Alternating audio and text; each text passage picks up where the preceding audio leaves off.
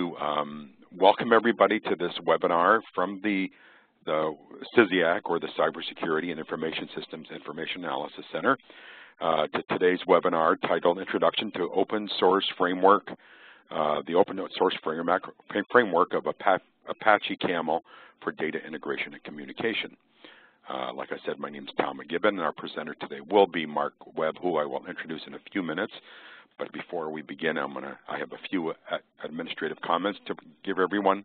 All the phones except for the presenters have been muted. However, you can ask questions at any time during the presentation, and I will be monitoring those questions. And you can enter those questions through the Q&A pane or the chat pane in your WebEx control panel. We will address questions at the end of the presentation, and we will try to answer as many as time permits. We're going to try to complete this by about 1 o'clock Eastern Time. The most common question asked is about copies of the slides, and yes, copies of the slides will be available afterwards. If you would like to receive a copy of the slides, please send me, Tom McGibbon, an email. My email address is on the front screen here. We're also recording this presentation, and it too will be posted, and we will distribute a link to it once it is posted. Now, to begin today's presentation, let me just give a brief commercial overview about the Cybersecurity and Information Systems Information Analysis Center. Please note my email address for any follow-up questions that you have. But the CSIAC is a specialized technical focal point and information clearinghouse for cybersecurity, information assurance, software engineering, modeling and simulation, and knowledge management for the Defense Technical Information Center. The CSIAC is operated by Quanterian Solutions Incorporated. That's who I work for. It is funded through DTIC, so funding for today's free webinar is provided in part by DTIC. Please check out our website, which is at the top of the screen, or www.thecsiac.com. We also have a couple of LinkedIn discussion groups. If you do a search for CSIAC software or CSIAC information assurance, you will find 2 discussion groups we have there. Also, our website is also a community of practice, and I would encourage you to join us there as well. All right. So at this point, I'd like to introduce our presenter, Mark Webb, who has 16 years of experience in Department of Defense and intelligence community, software engineering, systems development, and project management. His areas of specialty include cyber weapons, system development, and multi-domain information sharing applications. Mark is a senior software engineer for SRC's Intelligence and Information Systems Division. In this role, he's responsible for the research, design, and development of government-sponsored advanced technology systems. So now I'll turn the presentation over to Mark. So Mark, please proceed. Okay, thanks, Tom. Welcome all. Thanks for attending. Going to go, we're running into the same problem. It looks like all the slides are being rotated. You may want to share. You want to share the PowerPoint, or is this the PowerPoint that you are sharing? This is a PDF. Can we share the PowerPoint? You can. Okay. I don't see an option to do that. Okay. Well, let's see how this goes then. If you'd like, you can share your desktop if that's preferred. Okay. Yeah, I just would have to figure out how to get out of the current view. Okay, well, why don't you just continue then this way. Okay. All right, so let me start off. As Tom said, I've been in the software engineering field for about 16 years. Most of my career has been spent working Department of Defense sector, doing a variety of different development projects, working primarily on information sharing, cyber weapons development. Currently, I work for SRC, which is not for-profit company. So a lot of the work I do is more in the R&D sector. So it's a lot of programs that tend to be short duration where we're looking at getting a proof of concept or maybe a prototype out to our customer. This puts me in a unique situation to where I can turn around some efforts rather quickly, so I'm always on the lookout for tools that will assist me in doing that, and I feel that Apache Camel is one of those that's very useful to my current job. Just as a disclaimer, as I list here, I didn't invent Apache Camel. I've been using it for about 5 years. It's owned by the Apache Software Foundation, so you know, I really have nothing to gain here other than to develop a community awareness so that maybe others can share some of the experiences and some of the successes that I've had. Yeah, Tom, it looks like these are all, I don't know if maybe they're all rotated in the PDF.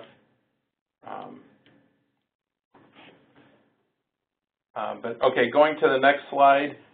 Some of the things that I'd like to cover here is how can we use this tool, Apache Camel? You know, how can it be helpful in your day-to-day development?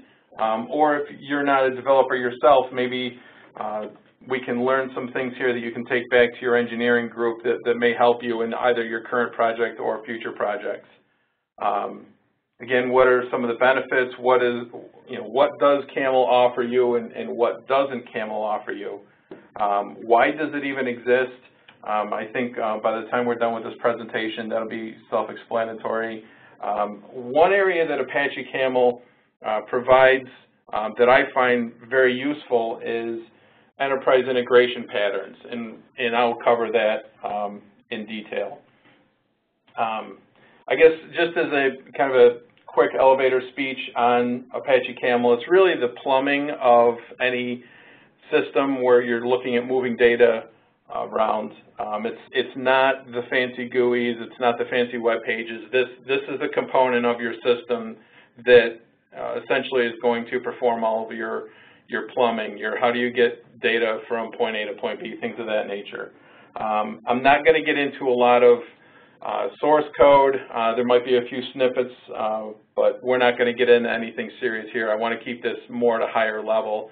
I think if people wanted to get into source code, we could either take it offline, we could do a follow-up presentation, but I don't want to get too far down into the bits and the bytes level in this presentation. All right, next slide.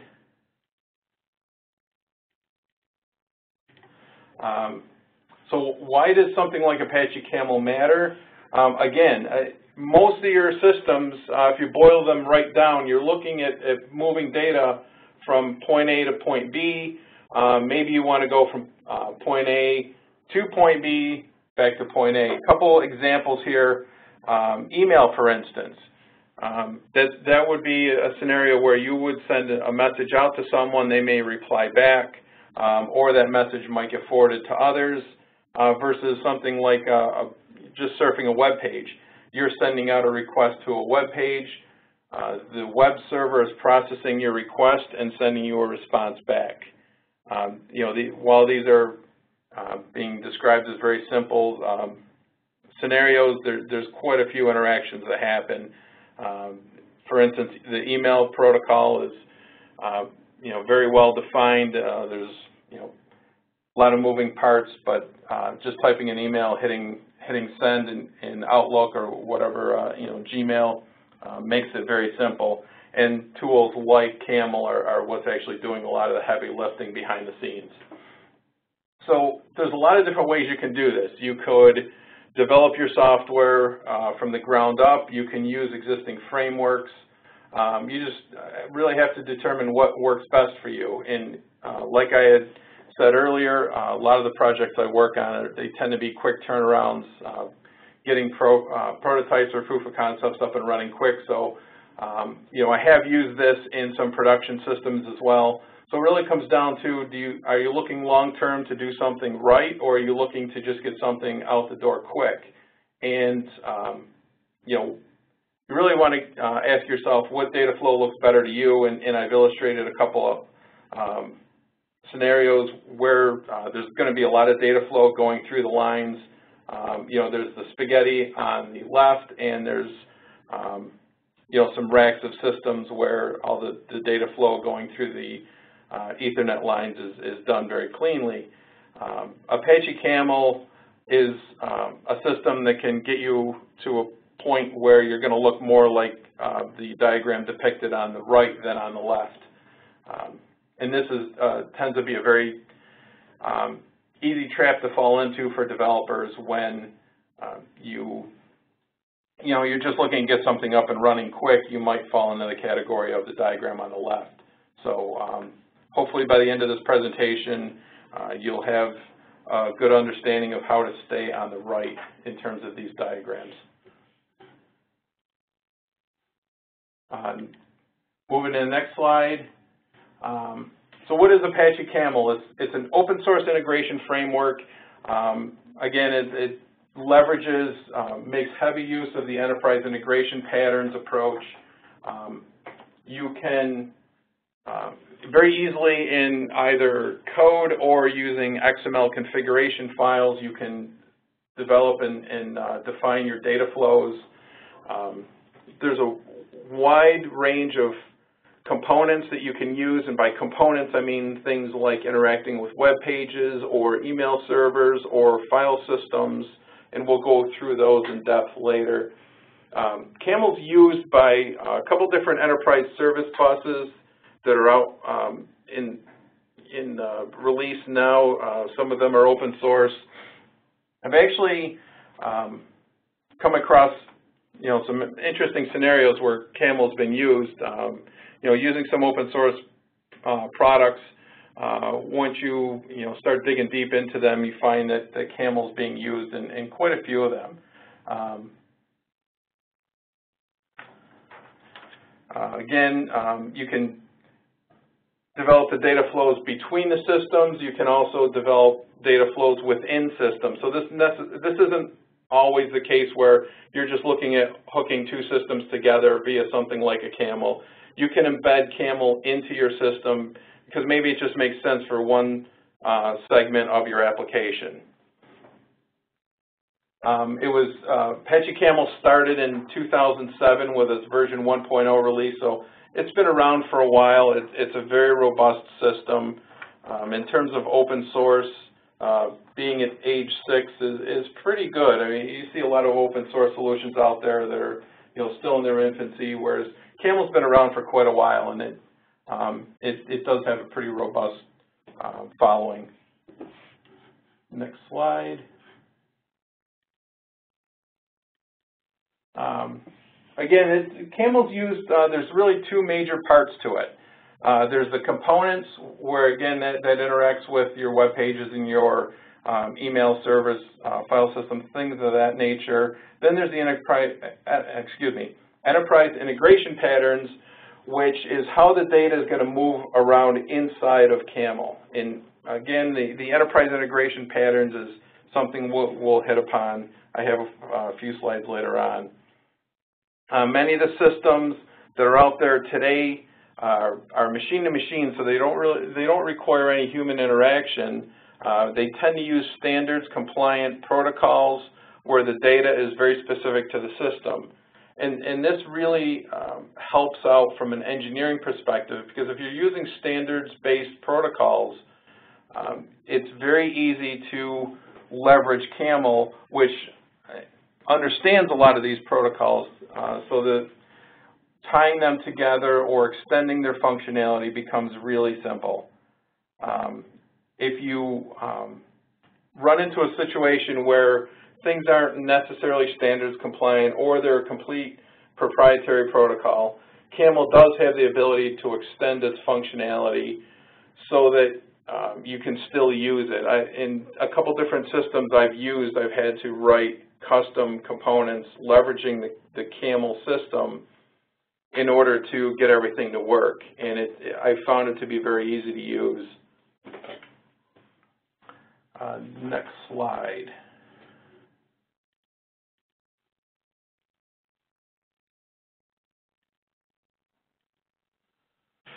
So some facts about Camel. It's a top-level project, and this is a designation that's given to mature products within the Apache Software Foundation. It's all developed using the Java programming language. There are some bindings to other languages. Most of these other languages are ones that can be easily embedded into a Java virtual machine.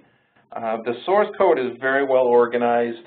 If you ever needed to get into the source code of Camel, so you want to understand better how something works, or maybe you think you found a bug in the system, it's very organized. The documentation within the source code is great. I actually just for this presentation, I ran some statistics using some software to determine how many lines of code are in the core of Camel, what percentage of the code is comments, and it's about 40% of the entire line count for the core of Camel is comments. So, I think that lends itself very well to being a system that you can go through the source code and understand what's going on. I'm sure many engineers will tell you that if you start looking at open source software, looking at the source code, you find that it's spaghetti code. It's very difficult to follow. It can be very difficult to read. And for Camel, that just isn't the case. I think it's very well organized. It also has a very extensive set of unit tests. For those who aren't familiar with unit tests, what unit tests allow you to do is to take a specific or segment of the code and test that individually from the rest of the system. So you don't have to test the entire system to find out if one little block of your code works. And because Camel is very modular, it lends itself very well to being unit tested. There's probably, if I were to do a count, I would bet there are probably more lines of code related to unit tests within the core of Camel than there are actually lines of code for the core of Camel. And again, Camel is deployed in a lot of commercial products, a lot of government products. I've really been amazed at where I found Camel over the years. I just used a system not too long ago on a geospatial information system, and I was pleasantly surprised to find that once you really boiled the system down, once you got under the covers, found out how the system works, they were using Camel in a lot of their data flows in order to move data around. This is a system that's deployed by what I would consider the market leader in the geospatial arena. And really, overall, it just makes sense to use. It just saves you the time from building everything from the ground up. Moving to the next slide. The community support, I feel, is great. I've been in the mailing list for Camel. I ran across Camel, I think, back in 2008. I was using it for a product. So it's been around for a while. I've been a member of their mailing list. I'm not actually on the list of developers for Camel, but I've used it for quite a while. And I can tell you that there's been very few instances where I've had a question, I posted it to the mailing list, and I don't get a response within a couple hours. You're going to find that the mailing list is going to have somewhere in the range of about 100 emails a day on various topics, and that gives you a great opportunity to not only ask questions and get answers, but find out how other people are using the system so that they, once their questions are answered, you can also learn from that, and you can go back and reference that information later if you ever find yourself in the same situation as another developer. Their website has quite a bit of information on it. They also have a wiki that also has quite a bit of information, examples, code snippets on how to use Camel, and all the components that go along with it. Again, the source code is very well documented, so that's another source. If you're the programmer type, you're looking at ways, opportunities, or avenues to find answers to your questions. You can go right to the source code. Sometimes that's where I found some of mine. There's a couple books out. Camel in Action, that's been out for, I'd say, 2 years or so, I believe. There's another book that just came out. Actually, I just ran across this on the mailing list last week. I think it's fairly new. That would be the second book listed, the Instant Apache Camel Message Routing. Next slide. So how would you go about deploying Camel? There's a couple different ways to do this. Again, you can deploy it as a standalone application. You can deploy it as a web application if that's something that you're trying to develop. An OSGI module, which is the Open Services Gateway Initiative. Typically, you would deploy Camel as an OSGI module if you were looking at deploying this on an enterprise service bus.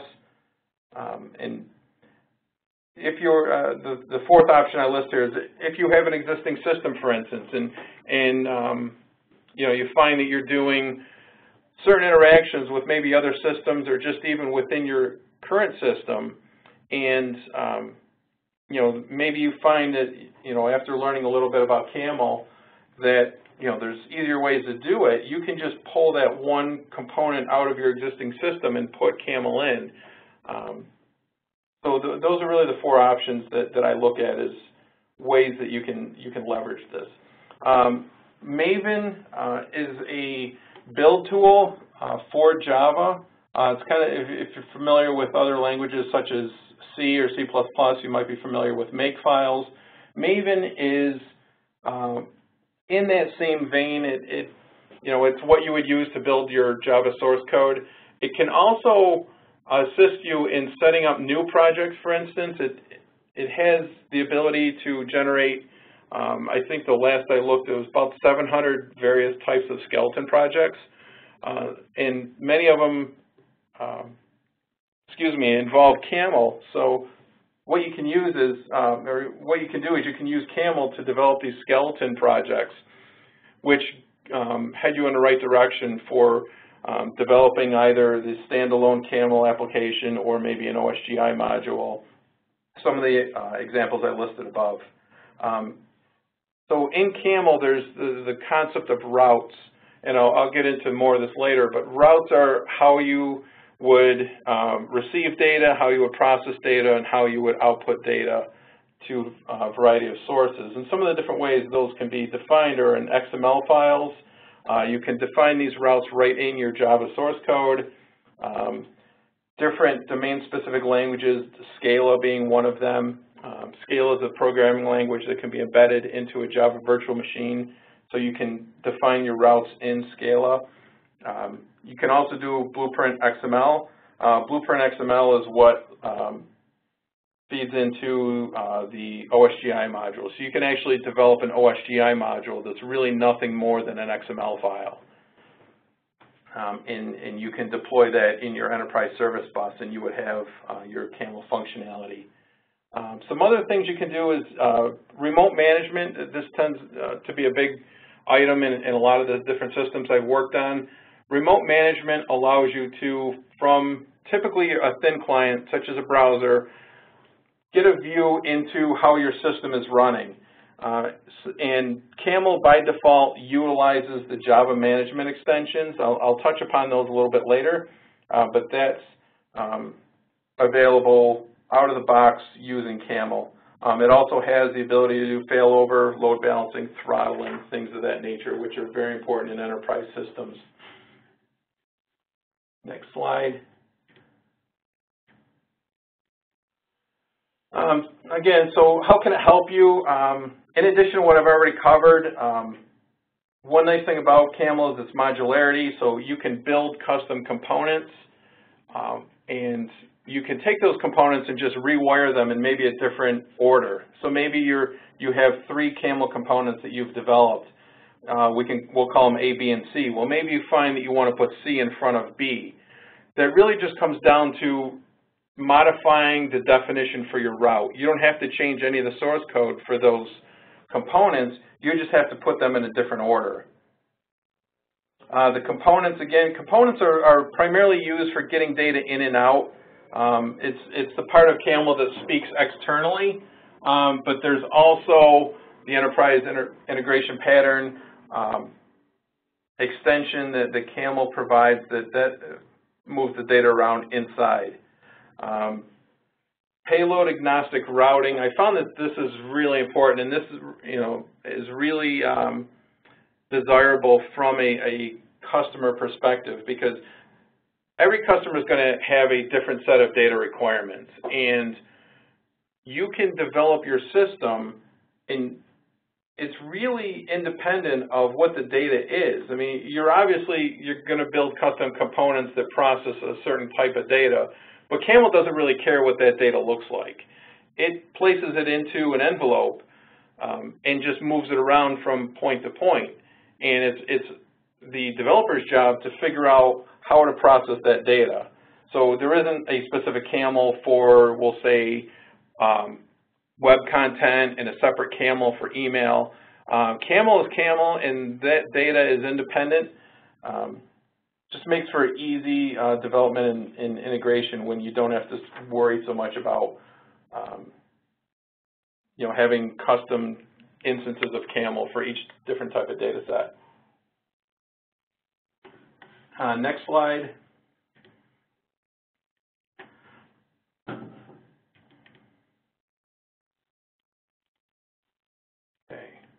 Trying to get caught up and rotated here.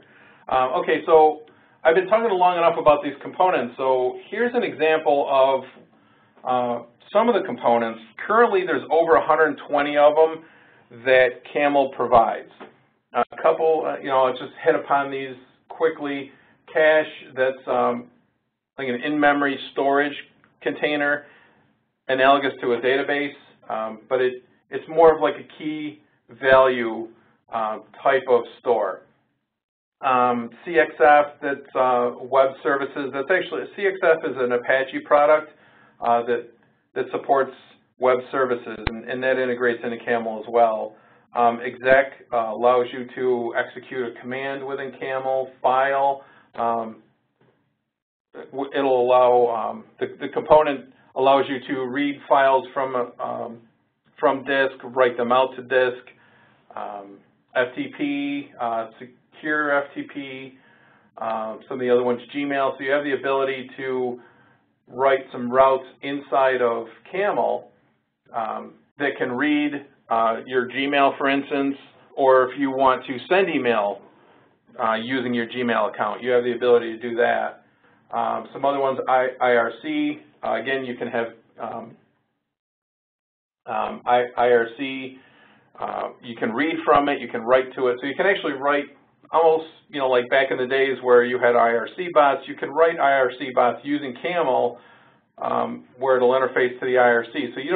So the nice thing with what these components will provide is you don't have to worry about what the IRC protocol is. That's the component's job. That's already been done for you.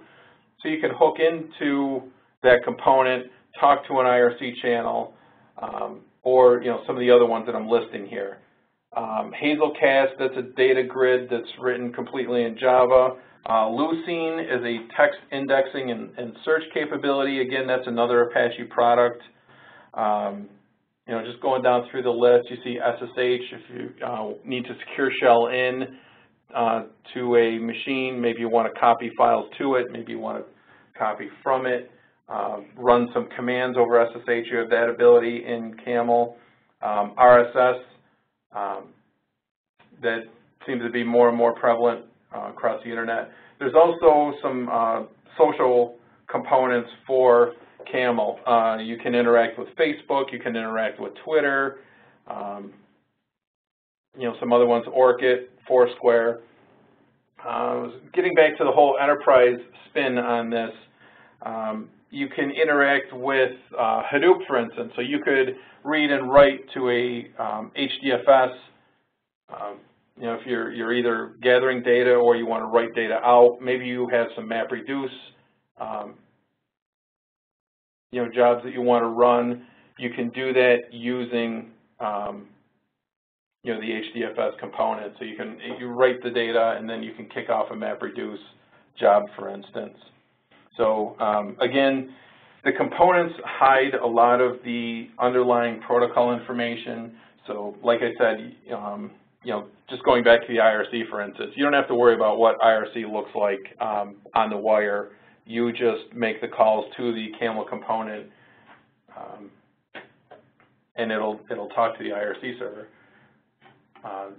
So next slide, I'm just going to go through a couple simple examples here, just to kind of give you an idea of what this all looks like.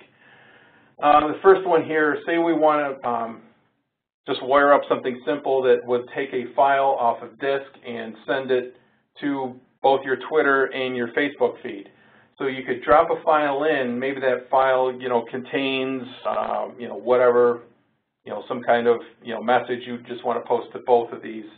You can do so using this simple Java DSL in the upper gray box. I'm hiding out a lot of the details concerning authentication. Obviously, you can't just post to your Twitter feed without knowing what your username and password is.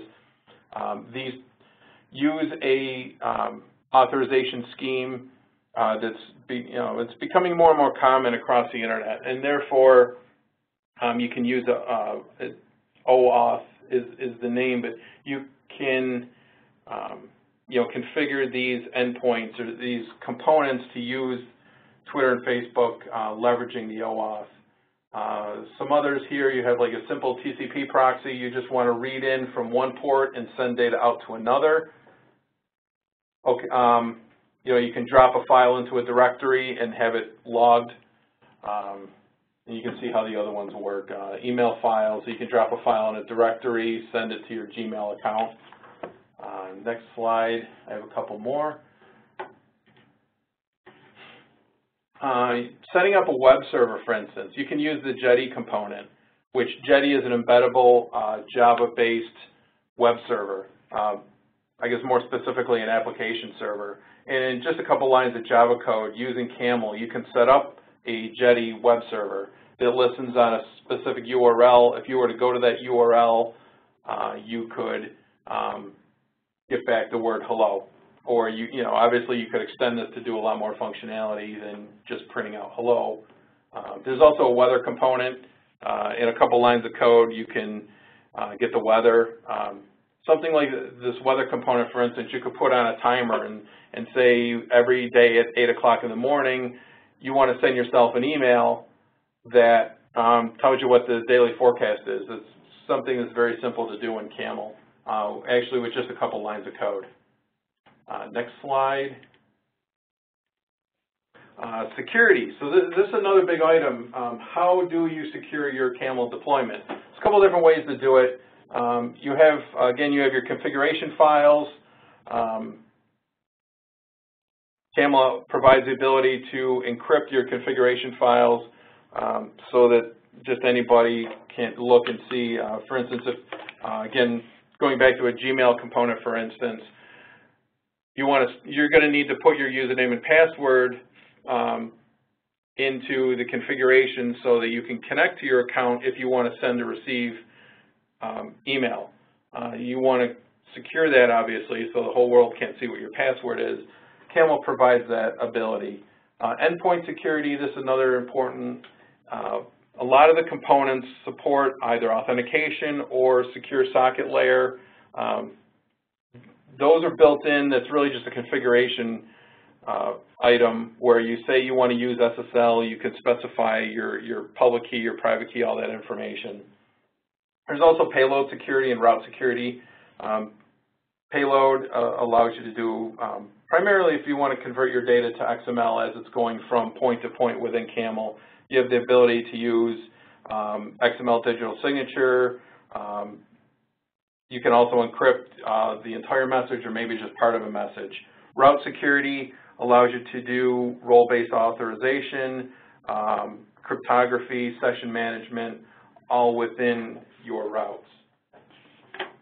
Next slide. Performance. This is obviously a big item. How well does this all perform? I mean, this all sounds great, but at the end of the day, if it goes pretty slow, then most people are not going to want to use it. It has the ability to stream data. While most of Camel is more of a store and forward type of paradigm, you can stream data through it in order to try to get a little better performance. being that it's Java, threading is something that's very easy to wire into your system. Going back to the components, you can assign X number of threads to each component. This isn't going to be just a single-threaded portion of your system.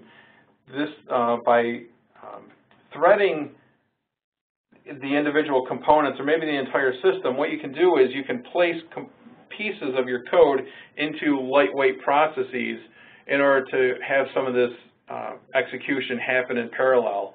This allows you to leverage, maybe if you have a multi-core or multi-processor machine, this will increase your performance. Things like load balancing, there's 7 different policies that come out of the box from Camel, and I have them listed there.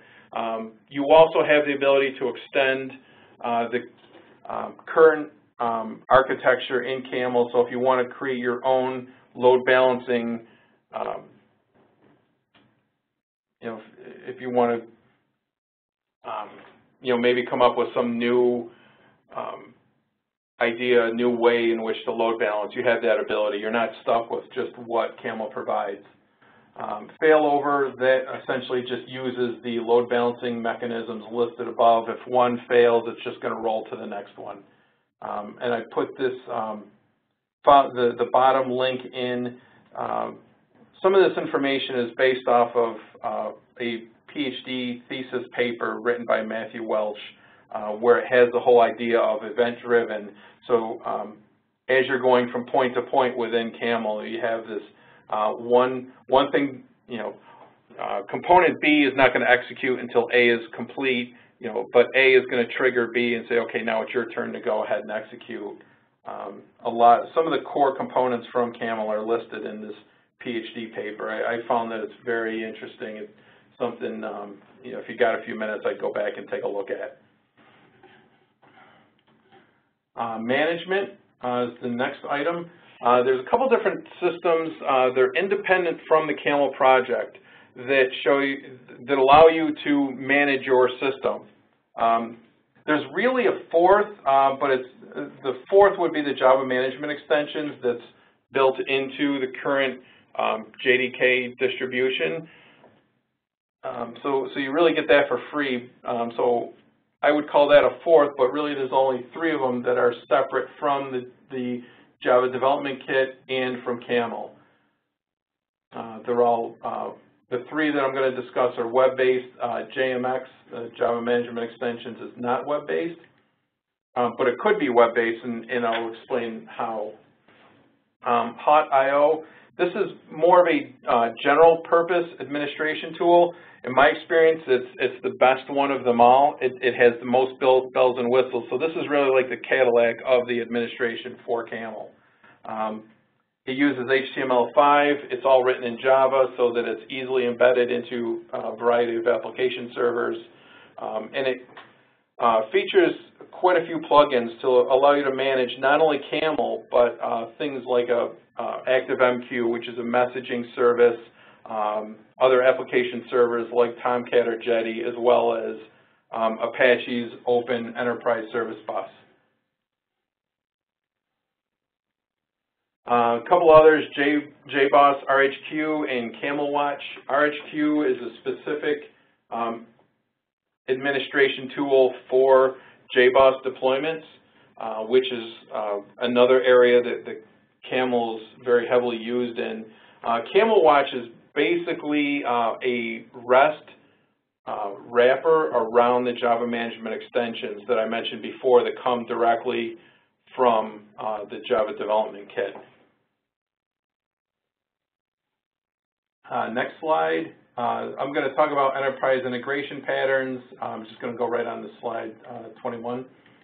And I'll go through these kind of quick. For the enterprise integration patterns, patterns have been around for quite a while. Patterns are something that comes off of the Gang of Four Designs book that I'm sure just about any engineer who's worked in the last 10 or 15 years have seen. They're community-driven rules. They initially were defined or described in order to connect enterprise systems. Nowadays, they've grown into connecting just about anything. within a software process. And Camel does make heavy use of the enterprise integration patterns. I've provided a link where you can get more information. What I like mostly about this is because there's such a common theme here, what you can do is you see in the bottom, you can get stencils for Microsoft Visio, for instance, and you can define your entire data flow using the enterprise integration patterns stencils. You can define all this in Visio and then go back, hand this to an engineer, and it becomes a pretty simple process to just wire all this up in either Java or XML. Next slide. There are four main areas. File transfer, again, this is would be like web traffic, maybe file transfer protocol.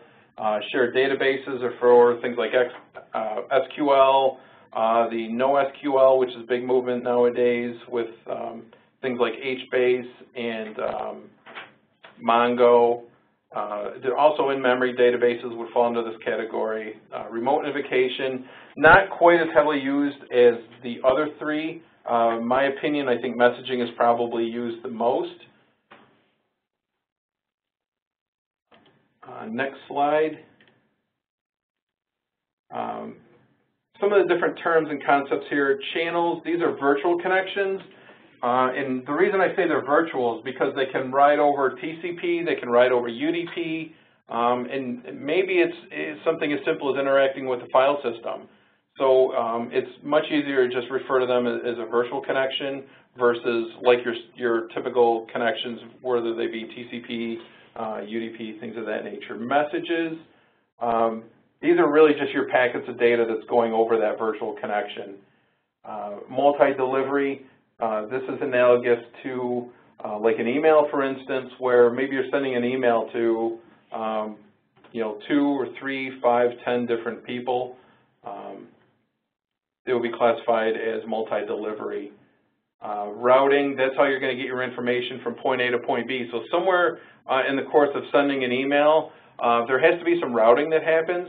So while these are described in here, they're not really new concepts. They're just ways to generalize the data and to have it better understood by the developers. Again, routing, obviously that has to happen at some point in order to get an email from point A to point B. Transformation is if you want to, your data is going to be converted,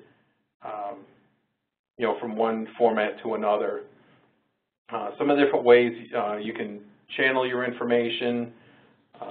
You might want to go one-to-one, one-to-many. Maybe you just want to send it and you don't even care about getting a response back. That falls under something like a UDP. Guaranteed delivery, again, that's something that's important. I'll cover that a little bit more later.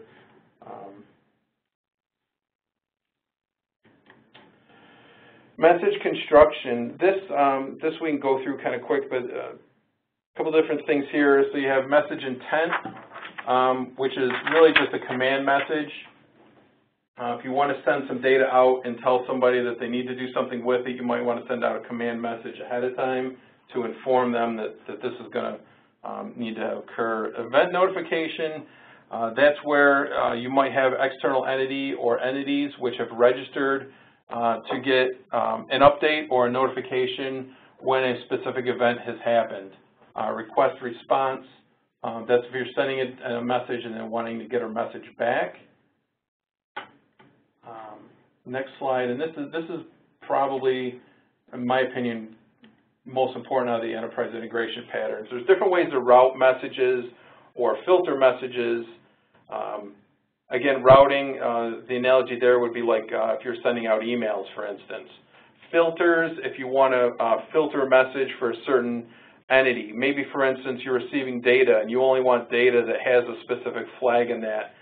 You could set up a filter to do so. Splitter, this would be in the case of, say, for instance, you're passing somebody a zip file, for instance, and you want to decompose that. You want to split that message into smaller parts, whether it be logically. You can also split a message just if it's a very large message. Say you received a 10 megabyte message. You want to break it into 10 1-megabyte chunks for easier processing. You have the ability to do that. Aggregator is would be the opposite of a splitter. A lot of times when you're defining this information, anytime you have a splitter, you're going to want to have an aggregator as well. Routing slip, that allows you to say, here's where I want this message to go. Maybe you have a couple different endpoints, and you can specify those ahead of time, or you can specify them dynamically while the system's up and running. Recipient list, that's very similar to a routing slip, but you can use it to do content-based routing, and I'll go into some more information on that here in a minute. I'll just show this quick. This I actually pulled from the link you see at the bottom. It kind of walks you through just, if you're interested in figuring out which one of these routers is best suited for what you need, this kind of walks you through how to do it.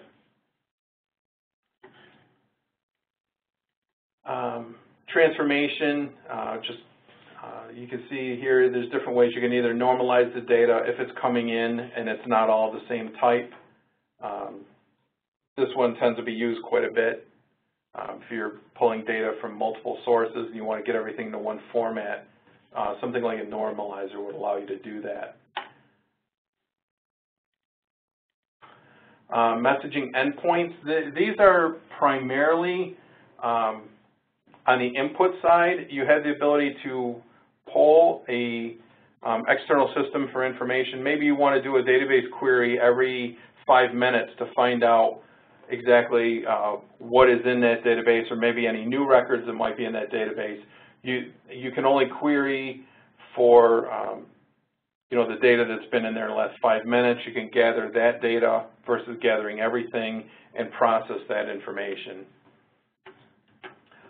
Selective consumers, that's if you want to filter the data that's coming in. So again, we could take that database analogy, for instance, and maybe you only want to do a query and get certain information, or data is coming to you and you only want to process data that is a certain format, for instance. You can do that using using the selective consumer. Next slide. These are more system, again, as it says here, they don't really help the outcome of your application, but they can enhance it. Detour, for instance, if you want to do logging, you might just want to split off your data flow so that you can log the information. Or maybe in the course of engineering you find some bug, you're not exactly sure what's causing it. You can put a detour in, you can inspect the data and not affect the primary flow of information. Wiretap does much of the same thing, but it's where there's a detour, you can end up back into the main flow, whereas a wiretap, you're just, just as it says, you're just tapping into that data flow and inspecting the data. Message store, if you want to put information into any kind of storage, whether it be database, file system, in-memory database, things of that nature. That's what the message store can do. And the control bus, that's primarily used for management and monitoring. Next slide, I'm going to show you some examples, so I'm going to jump right ahead to slide 32. I think we're getting a little short on time. So file movement based on content. So this is bringing everything full circle. So we have a polling consumer. So this is where it's depicted as the enterprise integration pattern, polling consumer component. This is something that comes with Camel. So you see you have your source folder. You're going to be looking at that directory maybe every second, 10 seconds, however you have it set up. Anything that it finds in that folder, it's going to read in, grab the contents of that message, pass it to the router, and in this case, these files we would be dropping in are XML. We can use something called XPath, which for those not familiar is something that can navigate or search through an XML document.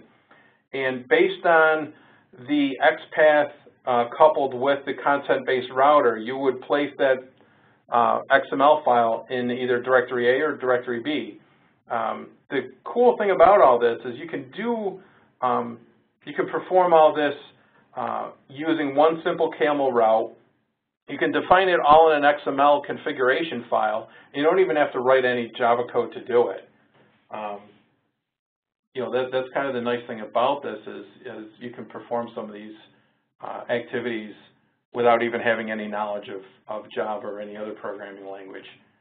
The next one, slide 33. This I thought was interesting because I actually did this, I think 2 years ago. So my wife was telling me, it's getting close to Christmas time, see if you can find a deal online. Well, there's 100 different sites that you can go to find deals on Dell notebooks, for instance. So what I did is I actually set up a Camel route that would pull a bunch of different websites, grabbing the RSS, the Real Simple Syndication file, which is really just an XML file that will list to you all the updates made to that site. So I pulled all those every hour, and I put them all into an aggregator inside a Camel, and then I used a keyword search for Dell Notebook, and any of the results I would send to myself.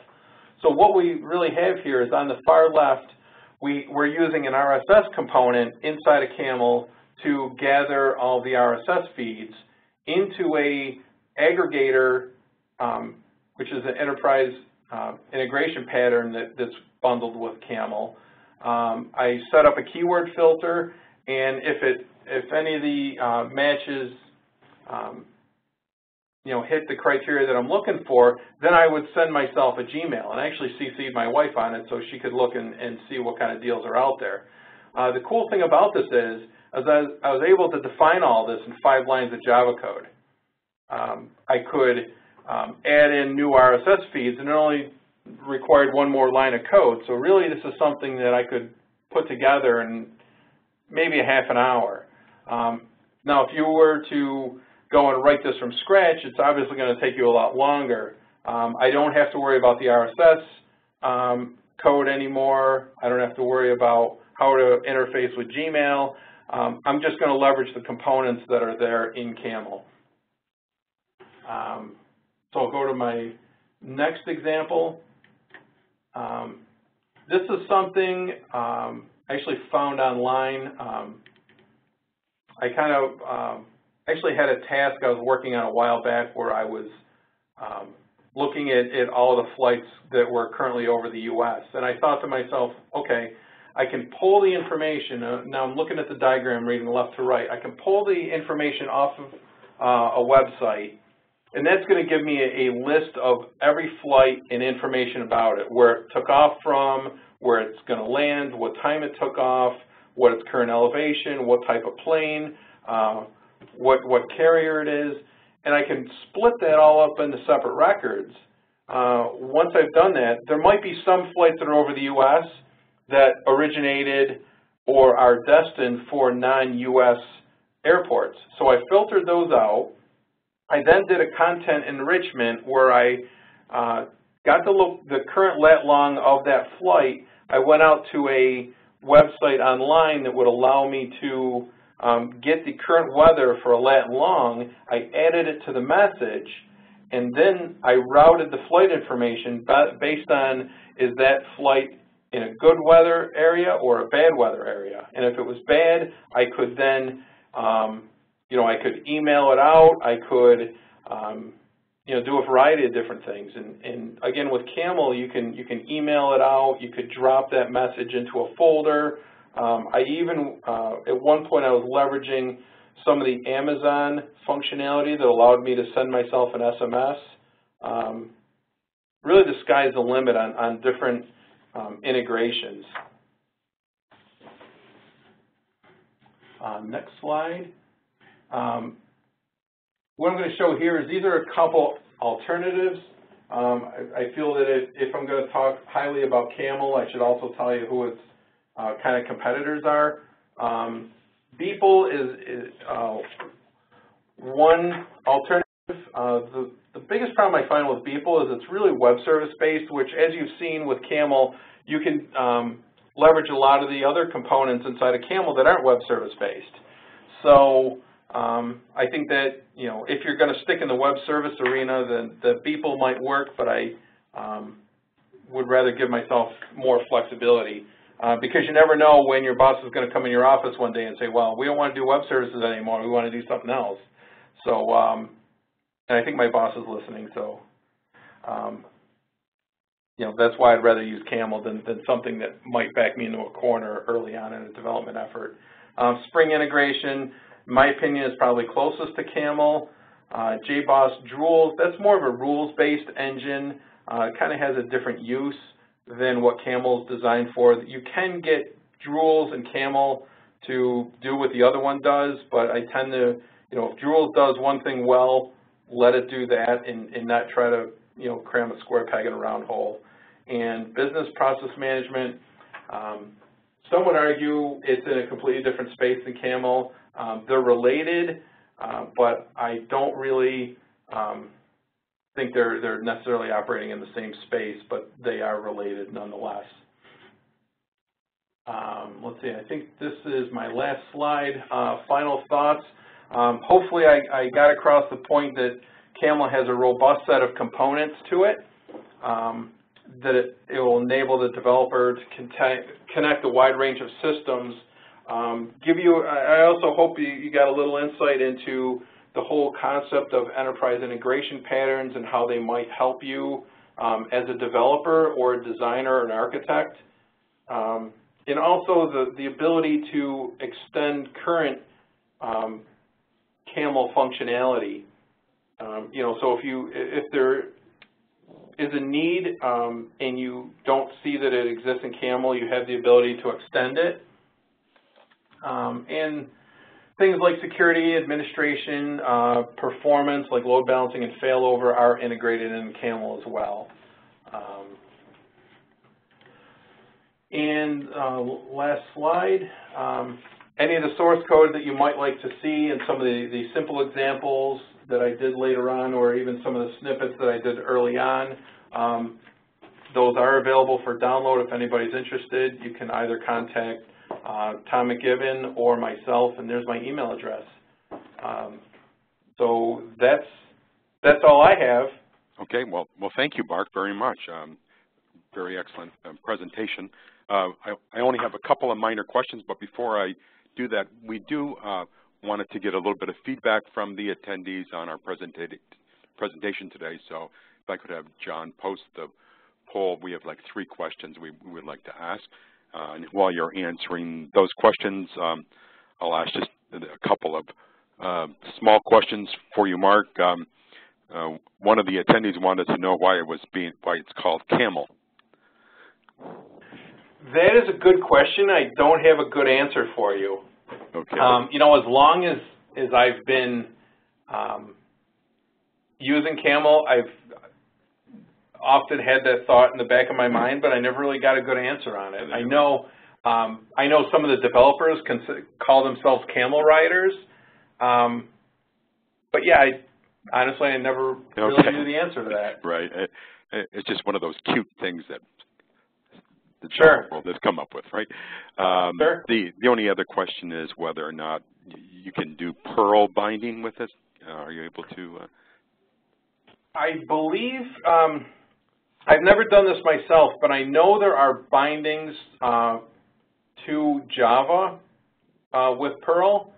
So I think if you were to extend some of the functionality in Camel and brought in those Java to Perl bindings, I believe it's possible. I don't believe Camel does direct bindings to Perl. I think you'd have to take an intermediate step and do the Java to Perl binding, and then take that and integrate it into Camel. I see. So okay. It'd be like a 2-step process. Gotcha. The final question I have is, you know, you talk about performance. I mean, in your experience, the performance has been excellent in real systems and things of that sort.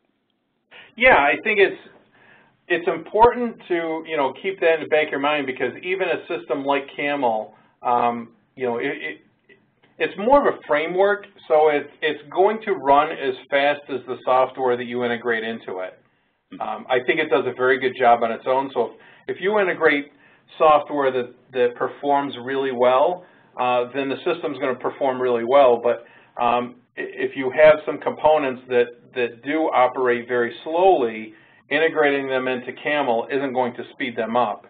You can do a few things like the load balancing, or you could add more threads to try to make better utilization of the processor or processors or cores, but that's really about the best you can do. Okay. Camel is not going to take a slow process and speed it up automatically for you. So there are a few things you can do, but ideally you're going to want to speed up or try to find some improvements in your code prior to inclusion into a Camel framework. I see. A couple more questions have come in. How about the visual route builder tools? Are they worthwhile? I've used a couple. Most of them are more in the commercial space. The hot I/O that I showed does have the ability, or it's going to in the very near future, support graphical building of components, but I haven't really used any that have done a great job. I've used a couple that have done a good job. One other point I guess I could suggest is Camel does have the ability to take its current route or routes that you've defined and output them as an image file, which will give you a better understanding of exactly what Camel thinks those routes look like. So that way, if you define all your routes in whether it be Java code or XML code, and then you want to run a command, and this leverages some of the Maven build tools, you can output that to your JPEG image file, so you can get a good idea of what it looks like. And maybe if you spec everything out in video, for instance, and then you look at the JPEG resultant file, you can compare the two and see how close you are. So that's kind of another way to go about things. But I guess getting back to the original question, there are build tools out there that allow you to do this graphically. Most of them do exist in the commercial space. I see. Okay. One final question, because we've run out of time, is when should I give up Camel for a true ESB like Mule? I mean, that's a good question. ESBs, like I said early on, Camel is, in my opinion, kind of like a lightweight enterprise service bus. I think if you need more of the robustness, more of the really kind of end-to-end, full cycle development and deployment, something like a Mule is definitely the way to go. I mean, it does have more bells and whistles than Camel does. It really depends on your use case and what your requirements are. But I found in many of the systems that I've built, I found that I don't necessarily need an ESB. I mean, I've used ESBs before, and I'm a big fan of them. But I think it really just comes down to requirements. I think if you find that your requirement set is very rich, very robust, and you need some of the extra functionality that Camel doesn't provide that something like a Mule or a Service Mix does, then that's the route you're going to want to go. The nice thing about this is,